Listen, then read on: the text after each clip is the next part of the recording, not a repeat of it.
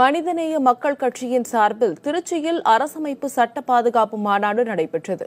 பேரறிவாளன் உள்ளிட்ட 7 பேரை உடனடியாக விடுதலை செய்ய வேண்டும், முஸ்லிம்களுக்கு 10% இடஒதுக்கீடு வழங்க வேண்டும், முத்தலாக் அவசர சட்டத்தை திரும்பப் பெற வேண்டும், அரபி, உருது, சிறுபான்மை மொழி உரிமை பாதுகாக்கப்பட வேண்டும் உள்ளிட்ட 25 தீர்மானங்கள் நிறைவேற்றப்பட்டன.